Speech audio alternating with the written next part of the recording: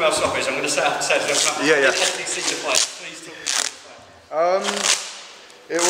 me. To be fair, it was all quite quick. Obviously adrenaline rushing and all that. But got in there nice and calm, relaxed.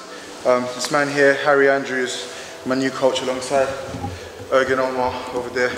And they do a fantastic job with me. And today it was just about having a run out, putting into practice the things that they've been drilling into me in the gym. I listened and I really want to make them proud. I hope I did. First round just went out there, found my range, saw what the opponent was about, and then second round just decided to turn it up. I wasn't actually going for the stoppage. I was just turning it up for the sake of turning it up, and the ref, yeah, and then the ref stepped in. So it is what it is. Either way, it looks good, I guess, for the highlight reel and stuff. Yeah, we're talking about the stoppage, I think. So second round, I was finding my range, and Harry in the corner just said to me, "Look, you're looking brilliant. You're boxing well. Just go out there, have a good time, and look for his body." And it was a barrage of punches, so I don't know what punch caused the referee to stop it, but I could see in there he didn't like the body shots. Every time there was some form of reaction, so we're done, and that's great. Yeah. Obviously, it was ironic, you're on the same card as Zach, which obviously you fought October. Yeah, October. Yeah. Both won and with knockouts. I mean, is that a fight you want revenge at some point? Of course. Listen, that fight's gonna happen without a doubt. It's good though. I mean, I'll say yes and no, because I think nowadays a lot of fighters talk about how confident they are, but they're not willing to take on challenges. I'll give props to Frank for making that. Exactly. So I'm very confident in my ability. I still am. And obviously Zach is confident in his ability, so he took the fight too. And it is what it is. I'm still one of the hottest prospects in the country, and that fight's going to happen again at some point. And I believe Zach's going to win it again anyway. So yeah, it's going to happen at some point. Stay tuned to that. We are both still signed to Frank. Exactly. It's an easy fight to make, but for now, we've got to both go out our own ways and achieve great things, so that when the fight does happen again, we're rewarded a lot better than we were for the first one. Yeah, some form of a title, a lot more exposure, the full works.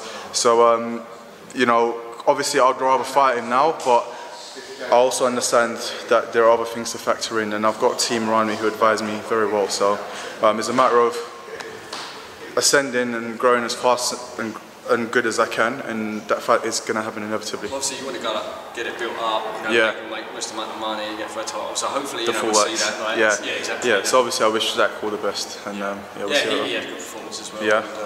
I did. What was it, point stoppage? No, stoppage, it lasted about 30 seconds. Fucking hell, yeah. So it'd be fair play to. But I mean, you both got stoppages. So yeah. So on the same show as also, it's building up nicely. So we'll see when that happens. So ideally, what's going to be happening next when you hope to be out? I hope to be out, well, I should be out on the next Frank Warren show in London. The next London one, sorry, because the next one's in Leeds, isn't it? Yeah. No, the next London show.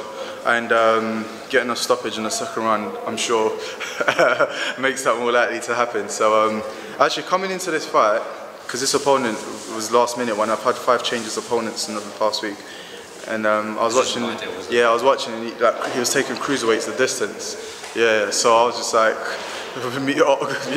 light old UMAR, I've had to eat to come up the weight to be able to fight him.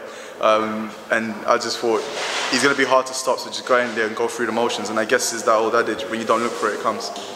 In an ideal world, how many fights would you like this year and by the end of 2009? I've actually got it mapped out. I should have 5 more fights. I would like to have 5 more fights this year. 3 by the summer and then 2 after the summer. If I can have another 3 after the summer, that'd be great. And at some point it'd be a title at the end of the year. The sooner the better. You just finished. Before I go, do you want to shout out social media and sponsors or anything else you want to? Top Boxer SADIQ on all social media handles. I'm also a YouTuber, I vlog, so UMAR SADIQ Top Boxer and that.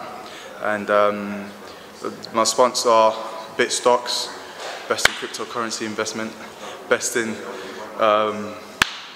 changing the world for the better and revolutionising the way people manage their finances. So yeah, check them out, BitStocks. Nice one, appreciate that. So he don't put me in the interview, my brother, keep filming. So he did not put me in the interview. Can you imagine? So listen, My guy, my brother, we are very happy that he won. No, also again, it's part of my interview. You know how to like, get there. This is like we eat jollof rice. We are happy for him. My brother. You have done very well. Cheers. Thank you, sir.